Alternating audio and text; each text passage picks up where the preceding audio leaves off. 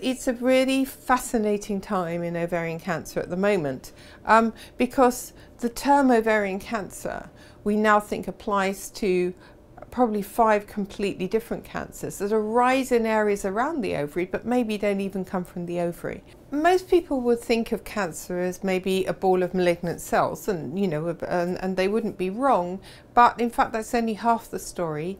The other half of every cancer that we know of is made up of what are ostensibly normal cells, and they're corrupted and recruited by the cancer to help it grow and spread. So the cancer becomes a rogue organ, and that rogue organ, the other cells that are in the ball of malignant cells, are very similar to the type of cells we see when you have chronic inflammatory disease. By learning about the links between cancer and inflammation, we can find out and we are indeed finding new ways to treat cancer. And what we're studying is how conventional treatments like chemotherapy, how that alters the immune cells, how that alters that rogue organ, how it alters the inflammatory response, and how we can then target that. And this is sort of a very exciting area at the moment. There are many new treatments that target cancer cells much more specifically than we used to be able to do it. But the problem is that the cancer cells evolve and they become resistant to these, just like bacteria become resistant to antibiotics.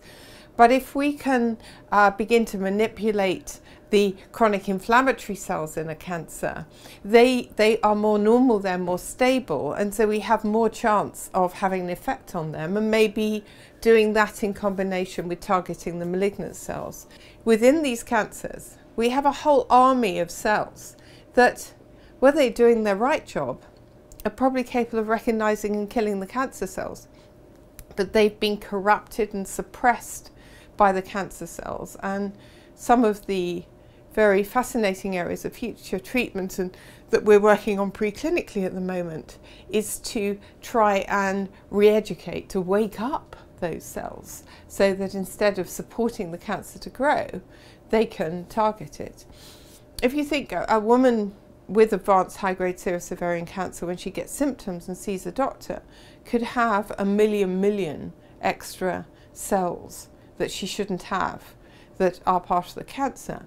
Well, half of those will be not malignant cells at all, but cells that we could maybe manipulate and turn into a whole army of good killer cells that might destroy the cancer. So these are our thought processes that we work on at the moment in our research. So this is an exciting area, and certainly there are treatments for inflammatory disease that can be tested in cancers, and also prevention, not just treatment, because it's now clear from large analysis of thousands and thousands of patients taking, for instance, aspirin, which is an anti-inflammatory drug, that there is a decreased risk of some cancers, or even if they get cancer while they're taking aspirin, there's a decreased risk of cancer spreading.